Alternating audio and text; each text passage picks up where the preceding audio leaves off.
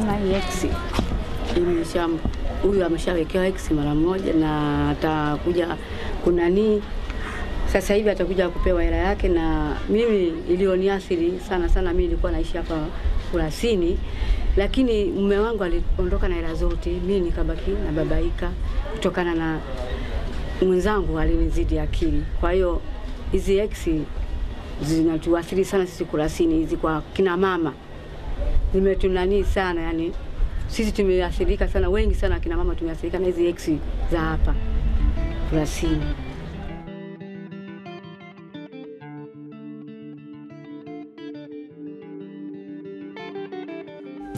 Kurasini is in the Temeke district of Dar es Salaam. The city is home to 4 million people. Many of the poor in the city work as informal traders or at the nearby port. Kurasini is close to work and close to the markets of the city center. This is Kurasini, Zamkago settlement. It was a big settlement. People were staying in this area. There are so many houses and people doing business. But what you can see here is only few people and few shacks where people are doing their business. They have to cross the sea from the other side of the sea to come here to do their business. It is one of the largest slums in the city. 70 to 80% of people in Dar es Salaam live in informal settlements.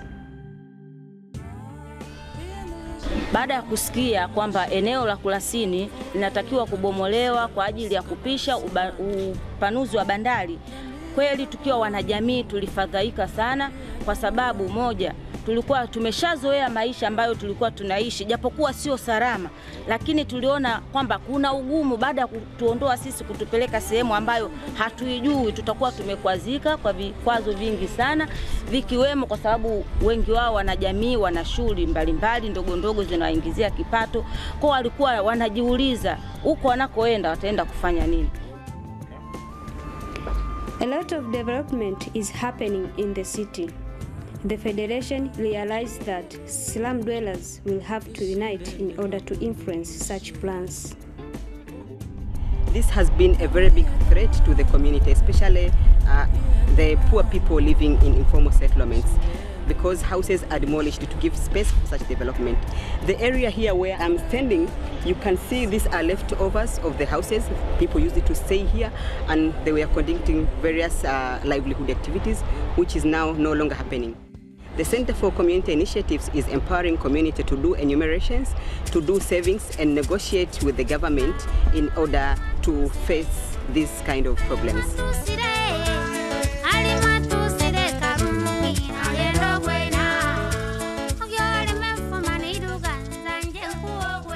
Enumeration ndani ya Kurasini tulifanya mwaka 2007. Tulifanya kwa kushirikisha wanachama wa Federation ndani ya Dar es Salaam. Tulifanya vile kwa sababu tulikuwa tunahitaji kupata ardhi kwa ajili ya kujenga nyumba za wana Federation. Wale watu wenye nyumba walikuwa wanalipwa na serikali na walikuwa wanapata ardhi, lakini wale wapangaji walikuwa hawapati pesa wala kulipwa pesa yoyote. Kwa hiyo tukaamua kwa kushirikiana na CCI tukaamua kujengewa uwezo wa kuweza kufanya enumeration. Tulikuwa napita nyumba kwa nyumba na kuzipima zile nyumba, kujua ukubwa wa nyumba, na tuliweza kufanya sensa ile ya kujua kwamba kuna watu wangapi ndani ya nyumba. Baada ya kupata data zile za enumeration na kujua kuna watu wangapi, tuliweza kujua kwamba 80% ya wakazi wa Kurasini ni wapangaji na 20% ni wenye nyumba ambao watakayefaidika na serikali kulipwa zile pesa. Yeah, with the socio-economic surveys which was conducted, the baseline data which were presented to our local authority reveals that the majority have been the tenants, but not the landlords. So once you pay the compensation to the landlords, the majority are being affected.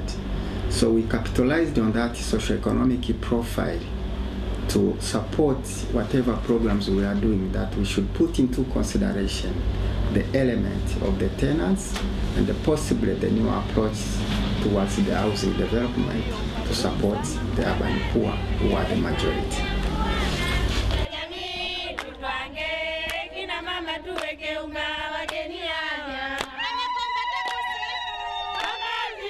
Lakini kupitia federation tumeweza kuwa na uwezo wa kukaa pamoja na kuzungumza ni jinsi gani tunaweza kukabiliana na hali ambayo imetukabili kama jamii.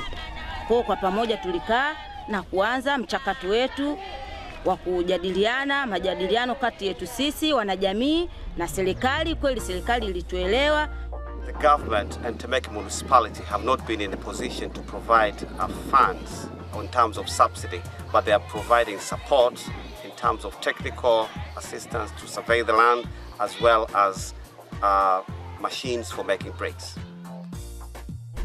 Jambo la kwanza wana Federation mkoa wa Dar es Salaam, baada ya kukubaliana tulitengeneza plani ambayo inaonyesha vyumba viwili vya kulala, dining na jiko.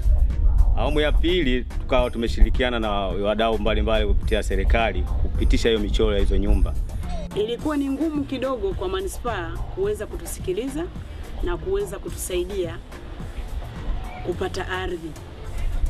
Kwa hiyo kwa kushirikiana na sisi wanachama wa Federation tuliweza kuamua kwa pamoja kuweza kujichangia pesa katika kila kikundi na kuweza kupata pesa ili tuweze kwenda kununua ardhi. Serikali mara zote haiamini kwamba sisi tunaweza tukatekeleza majukumu yetu kama ambavyo ilivyoweza kujionyesha. Sisi kama jamii tunaweza tukawa tuna mawazo ya kuweza kuona kwamba tunatekeleza, tunaweza tukapiga tofali wenyewe na tukaweza kujenga nyumba yetu wenyewe, na kama ambavyo unavyoweza kuona hii ni jamii yenyewe imeweza kutekeleza wajibu kama. Eneo hili hapa la Chamazi limenunuliwa na wana Federation kwa kujiwekea akiba ya pesa ndogo ndogo.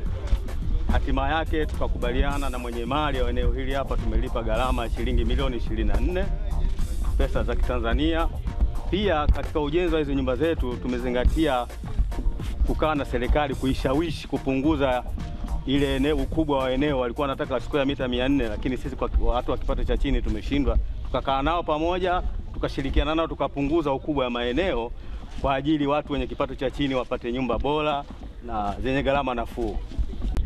You can see behind me a number of houses which has been built, but the land which Federation has goes all the way up to the other side of the corner. It's about 30 acres, whereby more than 500 units are being planned.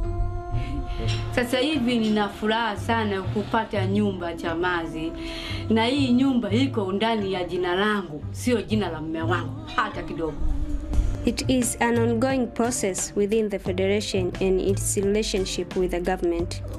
Every day, the Federation is saving, using its own information, meeting and learning together, and it is making a change in the city. Poor people are uniting to assert their need to be part of this city. By working together, they are becoming a force that engages with the government and other stakeholders in order to make a real change. Nimefurahi sana kufika huko Chamazi, lakini kwa sababu na mbali na mji, ila sio suluhisho, kwa sababu hata watu Kurasini bado wanaondolewa. Kwa hiyo watu wataenda wapi? It is still a hard struggle, but with the Federation, it is not just about building houses. Step by step, the Federation is making sure that for the poor, the city becomes home.